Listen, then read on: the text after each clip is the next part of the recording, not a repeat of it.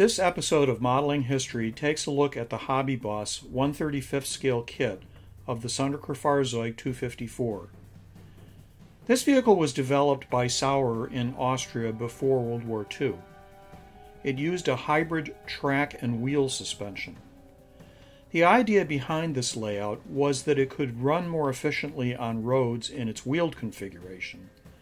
When moving cross-country, the wheeled suspension could be retracted upwards and the vehicle would use its tracks.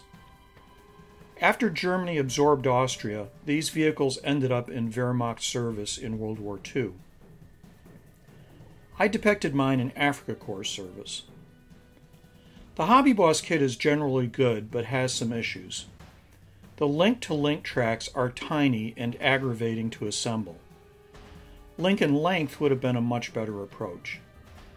Although the kit can be depicted with the suspension in either configuration, the kit provides no guidelines regarding how far the wheels should be depressed. I turned to references for help.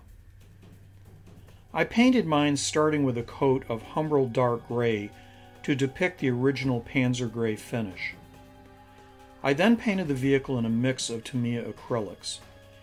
In this manner, I could use some Tamiya thinner to gently degrade the tan color to resemble a sand-abraded paint finish. I then used a glaze consisting of Winsor & Newton original liquid, lighter fluid, and sepia oil paint for the final weathering. The figure here is from the excellent Alpine line of miniatures. I painted the figure with Andrea and Scale 75 brand acrylics.